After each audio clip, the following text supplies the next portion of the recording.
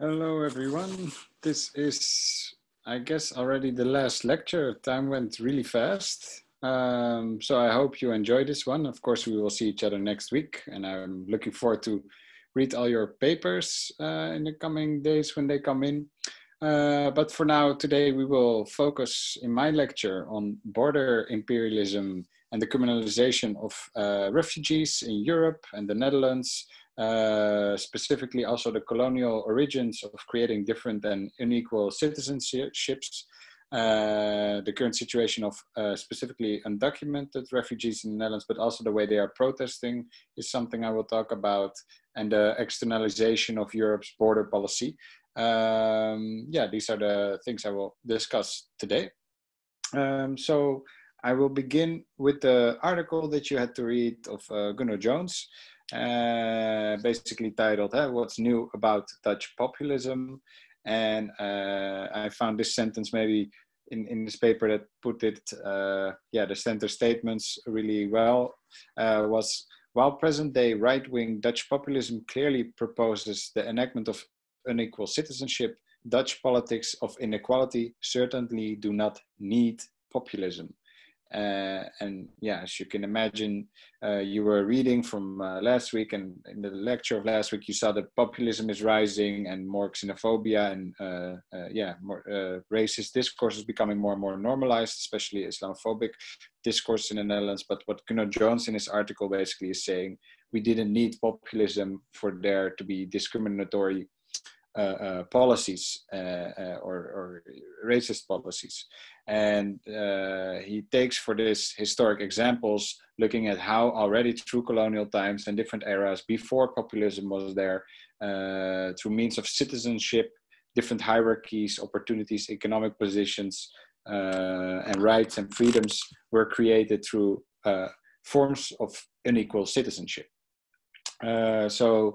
Yeah, and he gives examples, and some of these examples were that, for instance, in the differences of citizenship between the motherland, so the Netherlands, and the colonies. So you had the Dutch East Indies, and there you had, which we had in one of the last weeks as well, you had an apartheid system where the inlanders, the indigenous of the Dutch East Indies were not granted the same rights, were not allowed certain bureaucratic positions or certain jobs within the state apparatus, or not allowed in the swimming pool or things like this. So there was a second-class citizenship, a colonial citizenship. So in that way, the Dutch state and bureaucracy was already defining who is what, which citizens, and which rights do they have. So this way of thinking is already deeply entrenched in Dutch culture or statecraft, let's say. And yeah, of course, he gave another example, not of colonialism in the East, but in the West, where, of course, the humanity was denied of the enslaved people, mostly Black Africans, who were not deemed as human and therefore would be allowed to be used as property. And so they were completely denied their humanity. And in that sense, there was a justification for the exploitation of them because they were seen as chattel, as property. So also this, it's not even citizenship, it's becoming property, but it's also a way of defining others and making specific policies for specific groups. And besides these more colonial times and policies, he's also talking, putting that history into more recent history of post-Second World War history, where of course we had these different groups migrating to the Netherlands, to the motherland. And then also you saw the citizenship of alienism. In Dutch, alienism is vreemdelingenrecht, which means basically, rights about aliens, the foreigners. But yeah, there started to become debates. Are they, in line with our culture? Will they match? Will they bring in danger? Things like this. So this kind of discourses that we hear coming up today is nothing new. This is something that has always been part of the Dutch identity, culture, and the ethnic state of a seen white Dutch state and citizenship. So yeah, in that sense, contrary to modernist, where it says in the other sentence, contrary to modernist notions of citizenship, equality for all, colonialism and its aftermath demonstrates that the meaning of citizenship depends on agonistic processes in societies. And basically, the equality for all, which was based on the French Enlightenment and the movement, equality for all, fraternité, and things like this. This didn't mean for everyone. There was for a specific group, and others were excluded from this, let's say, equality for all. So it was equality for some, better say. And what I'd like to add to this reading, which wasn't in the reading, but this is something Frantz Fanon, as a decolonial and anti-colonial thinker, also conceptualized in his writings.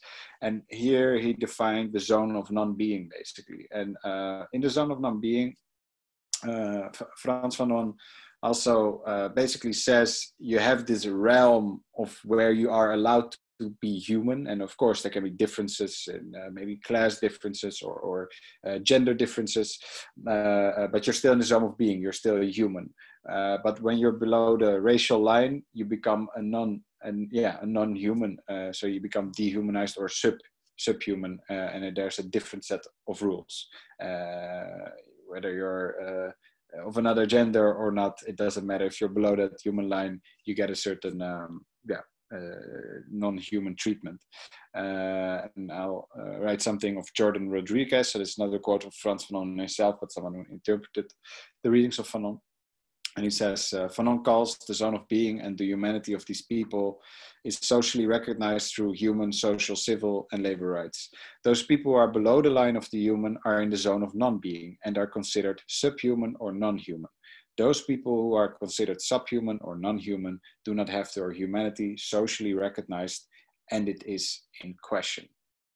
All right, and I think this is an important concept, which you will see throughout the lecture, where you will see that some rights, such as labor rights, human rights, social rights, are described to some and not to others when they are excluded. So there are also basically, if you would ask me, different forms. It's in terms of people being dehumanized or subhumanized in current Dutch society, which I will explain more later. But rather not explicitly on the basis of their color, but on the basis of their documents or their allowance to be here. So one of the examples he gave, Gunnar Jones, where he was trying to explain, to give an example in which way people's citizenship or their status in the Dutch state or their identity is questioned. Are they allowed to stay here? So it's not a given that they're welcome. And one specific law he gave as an example that was proposed. This wasn't, it wasn't implemented, this law. It was a proposal. The largest party, who's been the ruling party for the last few years, the VVD, which is basically a sort of a neoliberal business-oriented party, but not seen as an extreme right-wing party. It was a proposal of this party, and our Prime Minister, Mark Rutte, is also of this party and has been Prime Minister 2 times in a row now, but he's from this party that proposed this law. So I'll read out some of the things that were in this law. So the Bosman Act, which was the name of the one who proposed this law from within the party. The Bosman Act proposal would set conditions for the establishment in the Netherlands of people from Curaçao, Saint Martin and Aruba. In short, someone who wants to stay in the Netherlands for more than 6 months must meet one of the 4 conditions: have a job or your own company in the Netherlands, be able to provide their own maintenance with their own means, follow recognized training in the Netherlands, being a family member of a Dutch person. Well, and only when a business permit has been granted can someone register with a municipality, and is this person entitled to social benefits. So basically you have from former colonies citizens who have a Dutch nationality, but then don't get a permit to be here, or have certain social allowances, or this will become in question, and they need to meet certain conditions before they are allowed the same human rights as Dutch citizens. So this is a clear form of discrimination on the basis of people's background, creating unequal citizenships. Now, this law wasn't enacted finally, but it shows the way of thinking that you can, because these groups from these islands were also very much stigmatized as criminals, etc. So then you get this list of sets like, okay, you're not welcome if blah blah blah blah. So yeah, this is was an example that he gave, and yeah, you can read more about it online as well. So other examples of unequal citizenship, I would say, are, for instance, the recent law that have been passed with the people, they were called so-called jihadists, but people were fighting in the Syrian war, that the Dutch government would be allowed to take away their passport. So take away their Dutch nationality in the case if they had two passports. So that also, again, is, okay, you are Dutch citizens, except if, and this doesn't go for Dutch people, this goes for people with another nationality. So that's also a distinction. And recently in the news, there's been a scandal again. This is not the first time that this is happening, but just as the police does ethnic profiling on the streets, you have the Dutch tax, the tax bureaucracy, where if they check if you paid everything accordingly, it leaked out that they were ethnically profiling people with a second nationality. So basically what they would do is, if you had another passport, another nationality, then they would do extra double checks on you if you were doing your taxes right. And seeing if you were not fraudulent. And this same scandal happened one time when Mark Rutte, again, this is from the same party, said that we should ethnically profile literally Somali people for fraud if they were allowed or not allowed to have social benefits, and that we should specifically target this group and check them more. So this way of thinking, just as it has been institutionalized in the police force, is also in the tax bureaucracy. And of course you had this allochthone versus autochthone, right? That the allochthone needs to fulfill certain requirements. And by the way, about this autochthone and allochthone division, since 2006, I forgot to mention it to you, it's not in use anymore by the government, because they finally saw after so many years that it had such a stigma on people. So they're not using these terms anymore, just so you know. But yeah, other things of, I would say, unequal citizenship is the way, the very elaborate way you have to do integration, inburgeringscursus, integration courses in the Netherlands. But also another example which I found really striking is that when you maybe fall in love with someone from another country, bringing in your partner, like gezinshereniging, so bringing your family together, there's a whole list of requirements, like the partner needs to have a certain income, and you need to have a certain income, and blah, blah, blah. So there's like a whole list of demands before your partner can be able to come here. So if you're a lower class worker and maybe for some reason she's not be able to take care of herself, then you're not allowed to bring your partner here to live here. Which I found also, I mean, as a Dutch person, you have the right to marry whomever you want. It's not determined by your class status or income. So that's also a form of unequal citizenship. And I mean, there's many more subtle or more explicit forms, but these are examples of distinctions made on different groups of people by the Dutch legal system and state system. So I'm going to talk more now about specifically the group of undocumented people in Europe, but also specifically the Netherlands, what they face, and the inequality they have to face, and the systemic and institutional discrimination and exclusion of all sorts of rights, liberties that these people are not allowed to have when they are on Dutch soil. So about this is a list of laws. I am gonna give some of these examples to show you how the laws on people, the Alien Acts, let's say, the people who are not allowed to be here according to the Dutch government, has become more stricter over the several years. So these groups of undocumented people in the Netherlands have become more and more criminalized over the years. And I will give some examples of these laws that are now criminalizing and put people outside of the system inside the Netherlands. And this is a very invisibilized group also. So this is not there's different kinds of refugees and migrants. So you have the ones who seek asylum and get it granted. And I'm talking specifically about the group who don't get it granted, right, permit for whatever reason. You might find agreeable or not agreeable, but I'm talking about the group that had their status rejected and are here illegally. So the state says you're not allowed to be here. And these are the rules that have been changing and become more and more strict for this specific group. So in 1993, it became compulsory to carry identification documents at all times when you go out of your house. And this became implemented, and this has everything to do also with wanting to check if someone is walking on the street is allowed to be here, has a Dutch passport or not.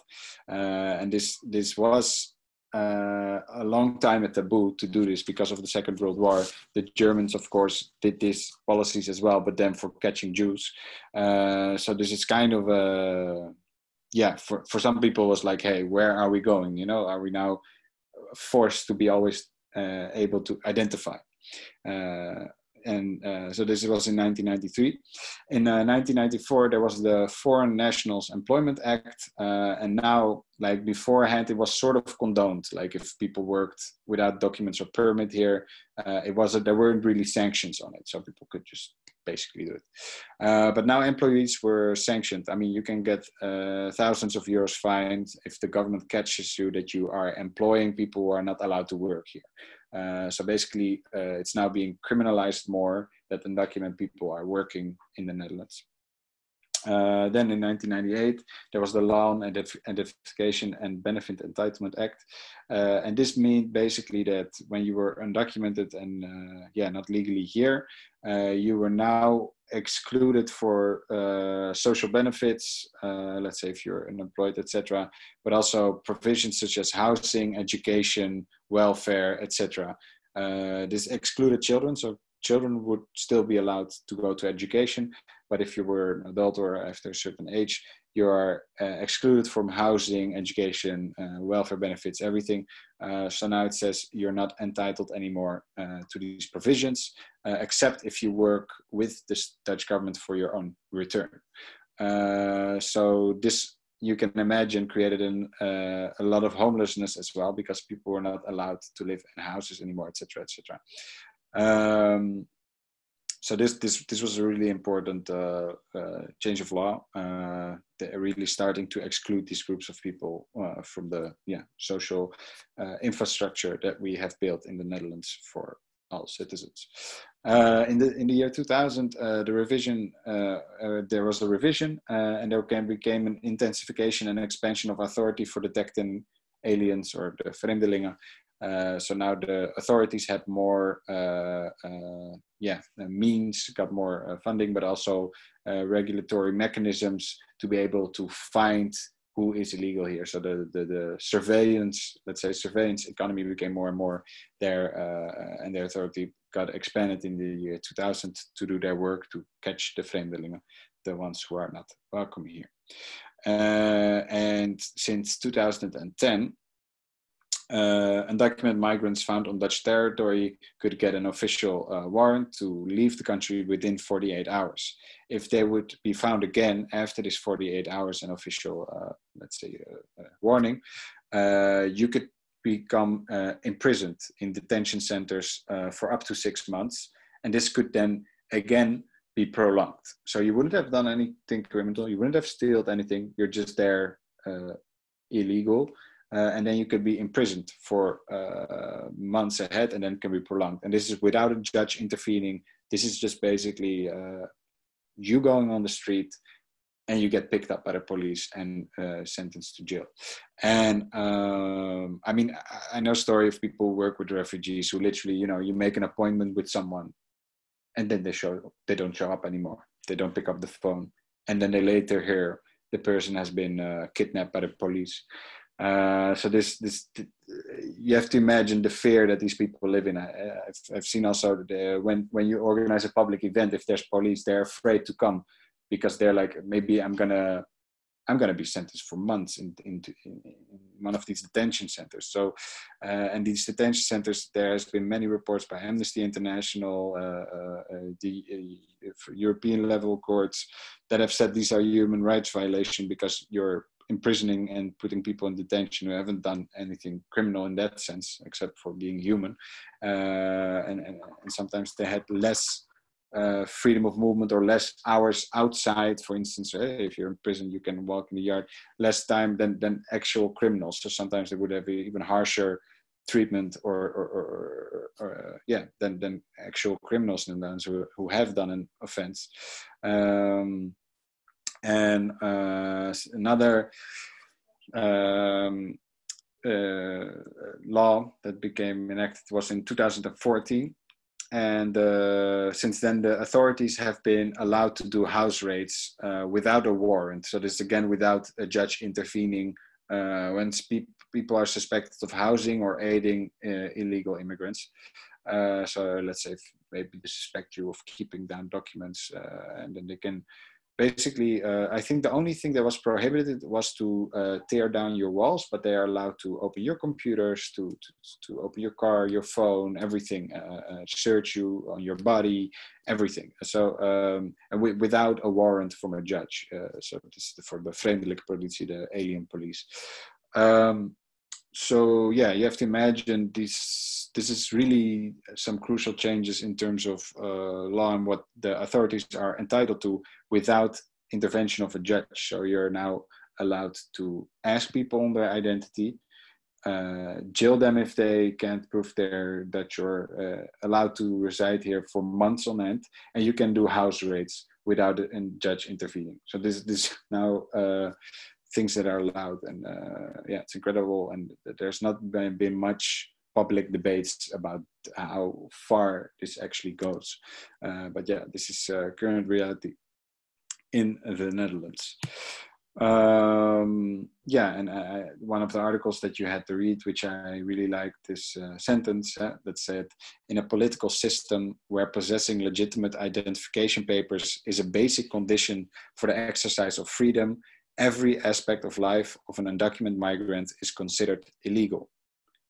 And I think this is also where the zone of non-being comes in of Frans Fanon. Although it's not based on the color line, it's now based on documents, which of course behind that has color line, of course, because who has the right documents are often people of color. But you can see your entire being is made illegal in the Netherlands.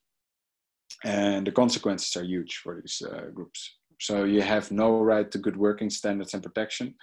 And you're vulnerable for exploitation. So what you see a lot is that these people, they can't go, they're afraid to go to the state if they're being exploited, or if their work hours are, let's say, 7 days a week for very low wages in either restaurants or cleaning, or this happens a lot in agriculture in Europe as well, that they're exploited there. But you can't go anywhere because you're not allowed to work. The employer gets a fine. The employer also said, well, if you go tell someone that I'm exploiting you, then I will go to the alien police and you will be deported. So this creates, we had all these labor rights fixed in Europe, but once you're undocumented and illegal, you just can't protect yourself good anymore because you're excluded from these rights, basically. And the same goes for good healthcare, housing, and education. So basically, you have to roam the streets,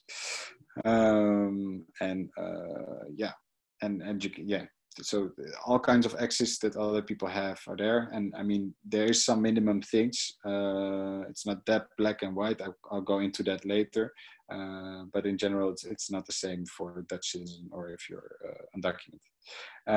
You're very vulnerable for human trafficking, also illegal works, sex trafficking, things like this happen. You have stories of refugees being abused by mafias and things like this because they are not able to protect themselves towards the authorities because the authorities are their enemies. So you have to constantly live in fear, afraid on the streets, etc. And you have to be, the risk of being jailed for months and risk of being deported against your will. So as I said earlier, I guess they're pushed in the zone of non-being. And just to give you, I liked from the Guardian article that you had to read one quote that really put it well, also the consequences of being illegal, also psychologically, for you as a human being living and trying to be part of society, because that's what usually people want. They want to contribute, they want to come here, work, make a living, interact with people, but being made into an illegal position really has psychological consequences. And I like this Guardian quote of Tash Au, and he said, "My father worked in the lowest of shitty jobs, as a plunger, a dishwasher, in Chinese restaurants, that sort of thing.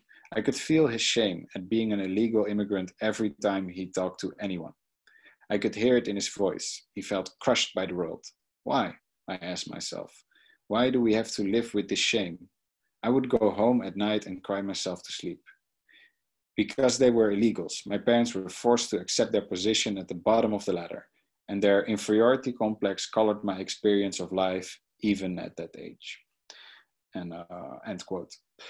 And this is also something, if you speak to undocumented refugees, this is one of the most difficult things.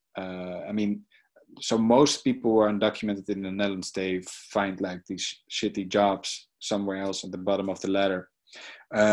But what happens also a lot is that people become in a limbo. So they're waiting for the status, is sometimes for a year, if it's going to be approved or not, or they're roaming something. I've had cases for people who have roamed the streets for 16 years in the Netherlands without being allowed to work, to do all these things or participate, not open a bank account, nothing.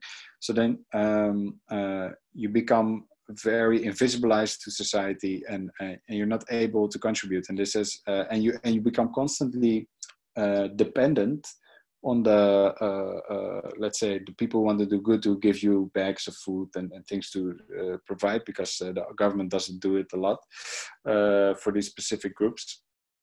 And so you can imagine, you become in a limbo of nothingness, and this really creates huge depressions and feelings of isolation, because you're not allowed like work and these kind of things. Having these interactions be able is important for you as a human being, to be connected, which is just not allowed if you're a part of that group.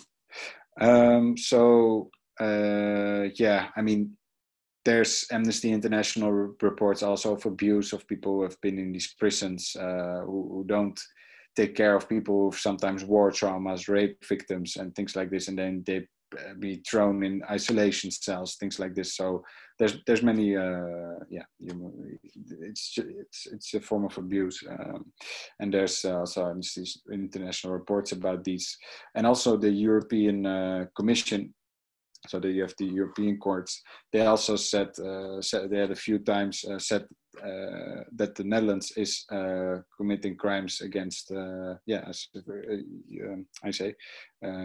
is breaking these laws on human rights, especially also because children were also imprisoned. So this is now happening less and less, almost, I think, not anymore, I'm not sure.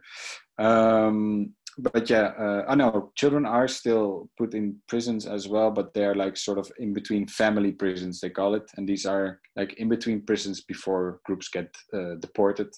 So then you're sort of jailed in a confined territory with more movement of space. That's why they themselves don't call it a prison, but it's still a prison. The children don't want to be there, the parents don't want to be there, and that they have to wait for their deportation. So in that sense, can children still jailed in the Netherlands? So this was in 2014. that the highest European Commission said that the Netherlands is breaking these laws and also breaking the laws on racism and things like this.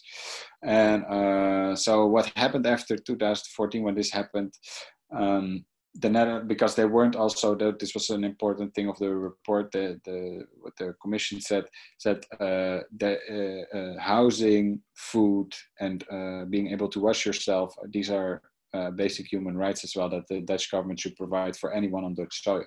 So that what the Dutch government did is provide bed, bath, brood. So it got bed, bath, and bread. So basically doing as minimum as possible for this group. And basically they have now sort of temporary shelters, not enough, but they have some of these, and they have like a morning clock and an evening clock. So you have to be in before 9 in the evening, otherwise you're not allowed to sleep there anymore, so it closes the door. And then you have to leave at 9 in the morning again, so then you have to be on the street, even if it's winter or whatnot, you have to be on the streets the whole day. So I had events, for instance, that people had to leave before the end of the event because they have an evening clock, they need to be there. And in the morning and in the winter they're left out on the street without work. So I mean, this is not a human solution. They really tried to do it as minimum as possible to meet these requirements. And there's also been protests against these these developments. And what was interesting, this one I found really funny when I was doing research for this lecture. So the European Commission said that the Dutch are breaking the law on human rights, right, for its refugees. And then this, as a response, a year later, is what the highest Dutch court says to this ruling. In 2015, the highest Dutch courts found that neither Article 13 nor Article 31 of the AECS, which were these human rights conventions, were binding and accordingly could not be applied to Dutch courts directly. The Council of State found that the government of the Netherlands was entitled to demand a person cooperation with the return procedure in return for being offered shelter while awaiting return. Next, in 2016, the Council of State concluded again that the municipality of Amsterdam has no domestic nor international legal obligation to provide shelter to undocumented migrants, and that existing night shelter facilities should be regarded as favorable policy outside the law. So basically, as a response, the Dutch court said, no, these international treaties were not binding to the Netherlands. The Netherlands is allowed to make attachments to when they use these facilities, because when people use these facilities, they have to work with the state for their right of return. So maybe some people don't want to go there because then they have to work with the authorities to work on their own deportation, which they obviously don't want. So, and then also it's not seen as obligatory according to the highest council of Dutch State, but a favorable policy is like a Dutch benevolence. This was not something that was required, it was a Dutch benevolence. That was their interpretation, which I found, very interesting.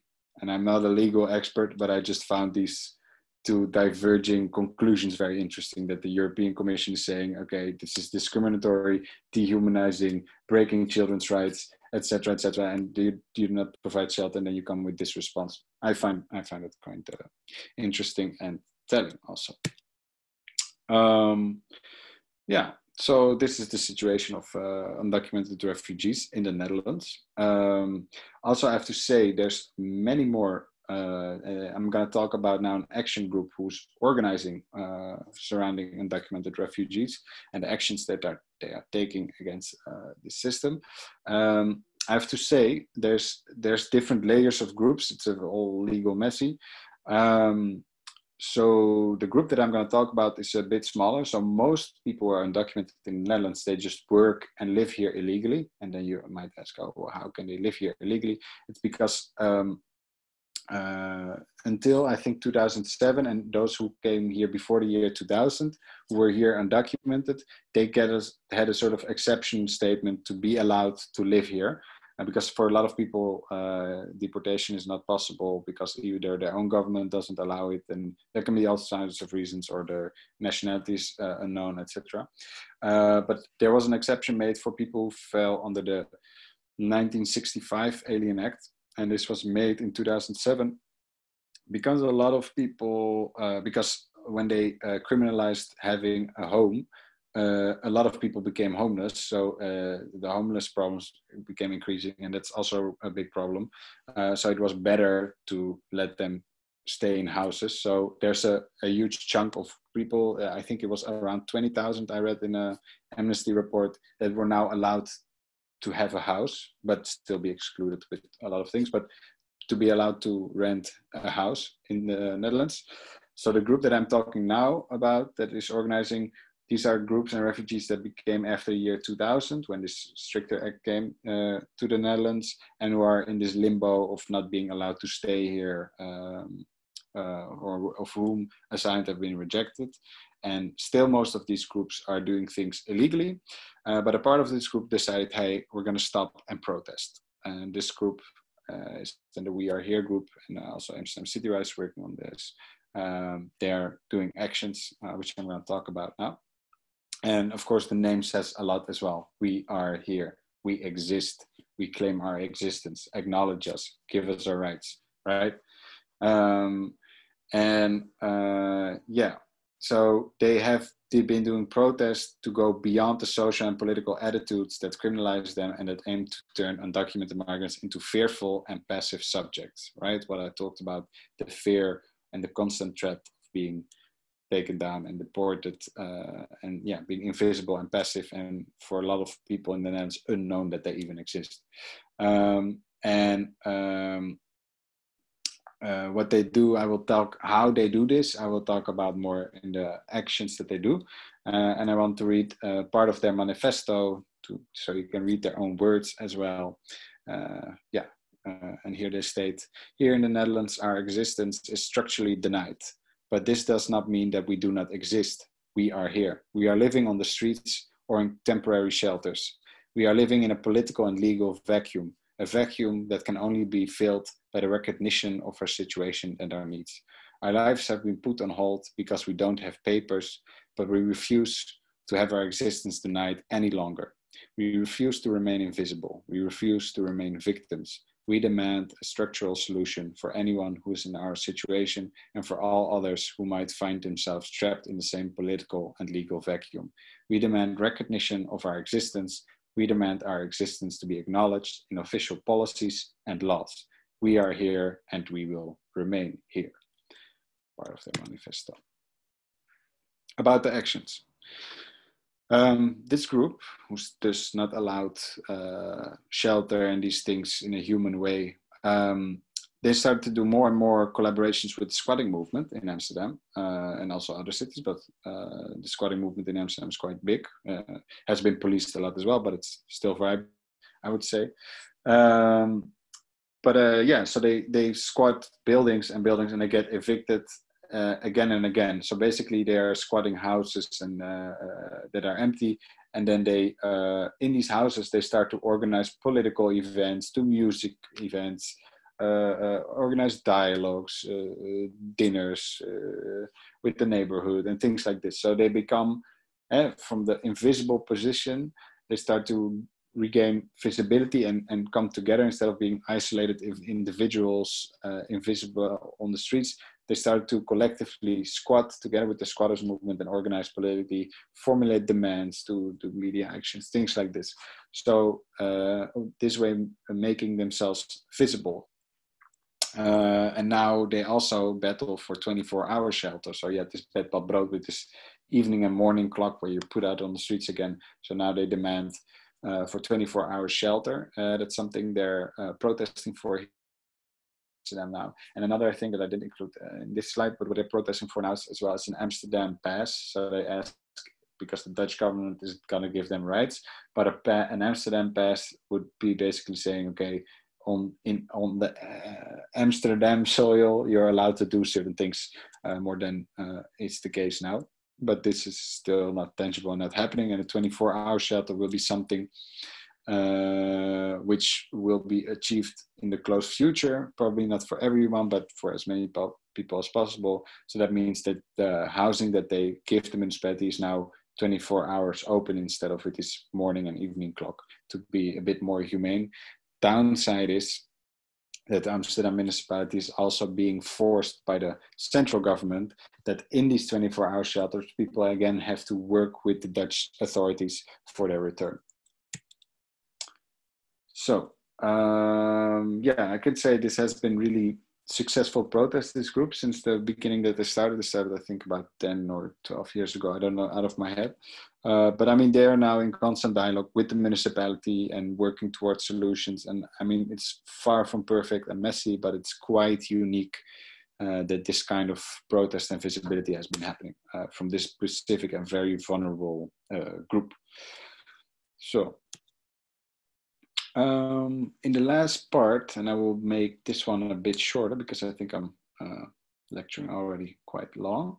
I will talk about more about EU's deadly border imperialism and the way Europe is externalizing their borders to keep refugees out. But before I start, I wanted to give some figures about the refugees worldwide and how much of this actually comes to Europe, because there's a lot of fiction and people give statements like there's a tsunami of refugees coming and things like this.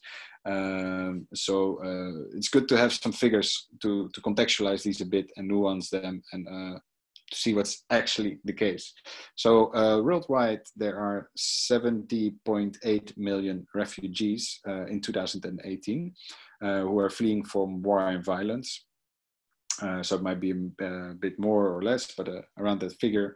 And of these 70.8 million, only 0.8% or a bit more than 500,000 asked for asylum in Europe. So that's less than 1% of these total refugees actually go to Europe. And within then Europe, how they're divided, more than a quarter are taken by Germany. And France is the second largest, taking up to 20%.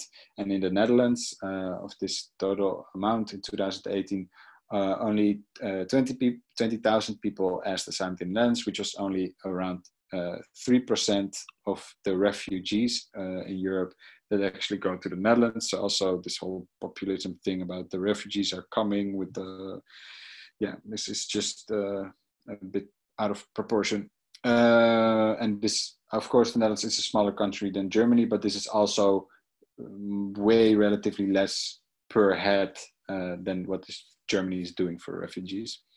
And another statistic I found was that 84% of the refugees worldwide anyhow remain in developing countries. So usually when you are a refugee, you stay close to the country where you are fleeing from. Also because people want to return, or the languages are, or the cultural systems are more closely related. There's all kinds of reasons, but usually people stick around a bit more closer to home. And these were numbers I took from Vluchtelingen NL. It's an organization that documents and helps refugees in the Netherlands, and these were mostly taken from UN figures and EU figures. So then you also had to read the article on Border Imperialism by Nick Buxton and Mark Ackerman. I really love this article. There they describe how migration control is at the heart of EU foreign policy. And the reason for this European re-engagement with African territory, and not just political and economic dominance, has been largely due to one factor: a desire to control migration. So what you see now, and that's what they're describing, more and more deals and foreign relations and relationship with country are now also, it's not only economic and political, but it's also about migration. So you had the EU-Turkey deal about Syrian refugees, which was one of the largest migration refugee deals made, basically, where Europe would give sums of money to Turkey to house refugees, but then we would be able to deport refugees to Turkey. I find these kind of things morally quite bizarre. I mean, people should be allowed to go where they would like to go, and then we're just putting some money and trading humans and deporting them to places where I find it quite bizarre morally, but these things are happening more and more. Yeah, so the EU now is doing these kind of migration control policies and international policies and relationship with over 35 neighboring countries right now. Yeah, with these 35 countries, they have different deals on limiting migration and refugees exchange. Some of these requirements in these policies are that I found from the article were, well, signatory nations must accept deported migrants from Europe. So when someone reaches Europe, you should accept the refugees that we want to deport to your countries. You have to increase the border controls and staff on borders. There's more and more walls you see created, people policing borders, etc. Introduce more ID control systems to monitor migrants, and build detention camps to detain refugees. So these are some of the agreements that Europe is now doing with more than 35 countries outside Europe surrounding migration.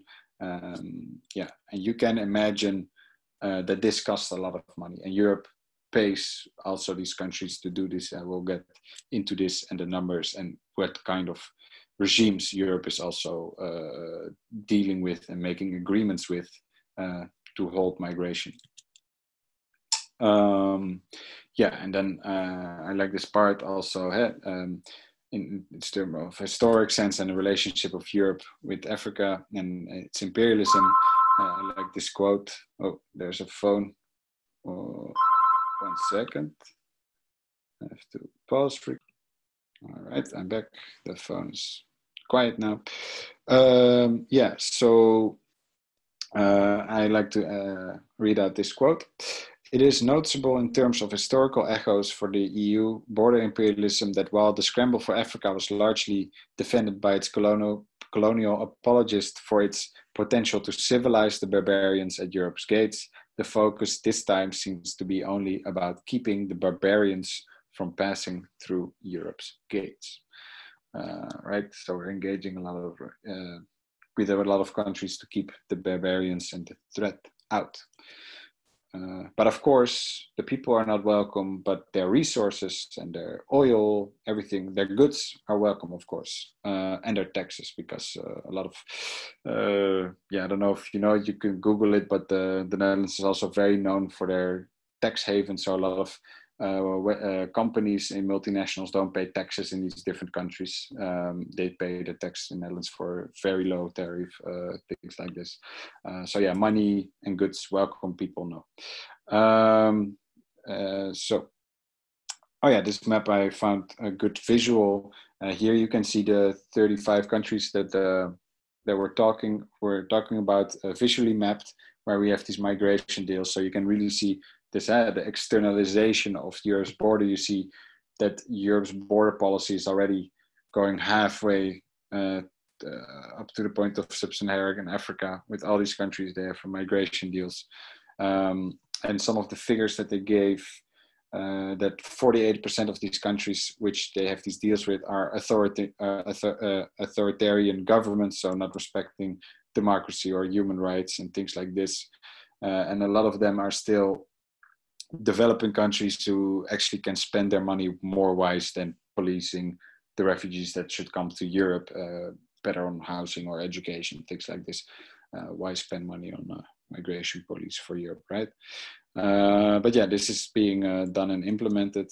And of course, this costs money, right? What I told you. So what happens now that 80% of this budget that goes to these kind of projects comes from the European Development Fund or other development and humanitarian aid funds. So we have humanitarian aid funds to help countries develop, right?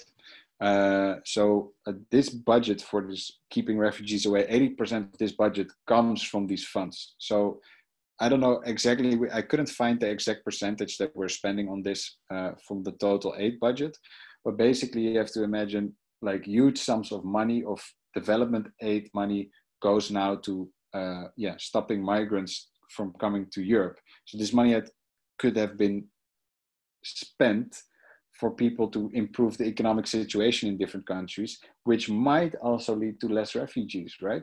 If their economic situation is better and if there's less poverty, maybe people want to stay in the place where they are. So that can also be a better way to spend your development money, but now it goes to policing it. And of course, there's a lot of interest as well for certain companies to have it this way.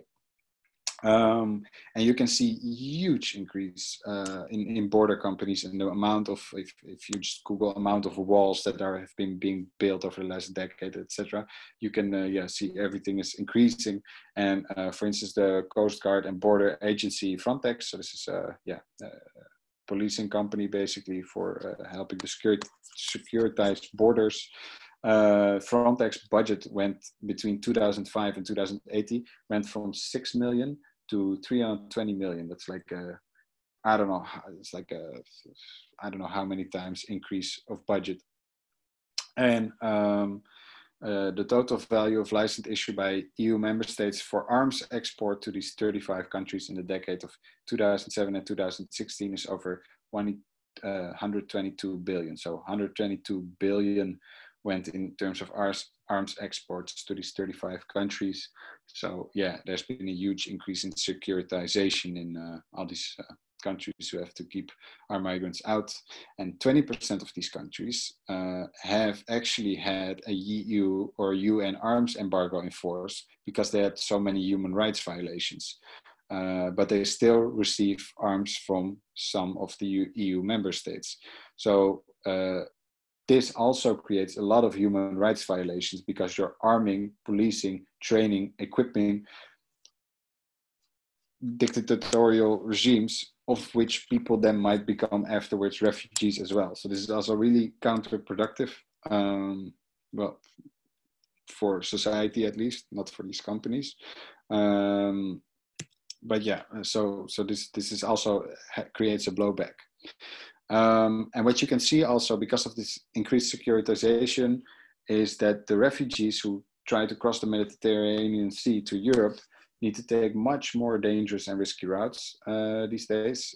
So for instance, between 2015 and 2017, you could see the death rate of people, how many people have survived crossing the sea. People had a 5 times more chance to drown in the sea because they usually could take just a short route to cross the sea, and now they have to take long routes not to be catched by coastal guards. And well, the figures are just staggering. Like since 1997, 34,000 documented. This is documented. You can imagine a lot of people who drown never get found, right? But since 1997, 34,000 cases have been documented of deaths of refugees and migrants in the Mediterranean Sea. So this has been from covering news articles and volunteers who have just documented, oh, so many bodies have been drowned. And this number is 34,000 at this point, and it's up and running. And another consequence, of course, besides the death toll that is increasing because of this increased securitization, is the human rights violations that are increasing as well.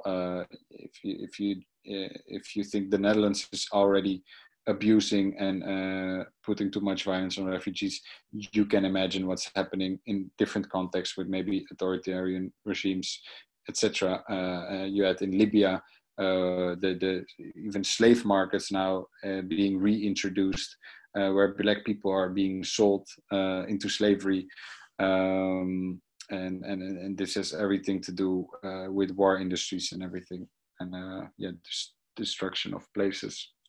And of course there's an increase in illegal human smuggling networks now, and this is also funny, it's ironic, that activists who are now trying to help refugees who are drowning at the sea are being sued by European states that they're aiding refugees, that they're aiding the smugglers. So now you have court cases against activists who try to help people from drowning. They're being accused of helping of being a human smuggler. Now they haven't been evicted in the end. Of course, this is ludicrous. because they haven't been transferred money to do this. They're just trying to save lives. But this, you can imagine that this gives a lot of threat or pressure on activists to do this or not do this, because you have to pay a lawyer, go 2 years to courts and whatnot to prove your innocence. And so it's also you see more and more the criminalization of people who try to help refugees in Europe, and also these house raids. You saw in the Netherlands, where if you're aiding undocumented refugees, your house might be raided. So these are kind of things of fear that are happening to pressure people not to help these groups from being here. So yeah, I wanted to close off my lecture just by giving some bullet points. These are not all, and I'm not going to read them out, but the European Convention on Human Rights, the right to life, obligation to respect human rights. Well, there's all kinds of things. Right to fair trial. And just think about it.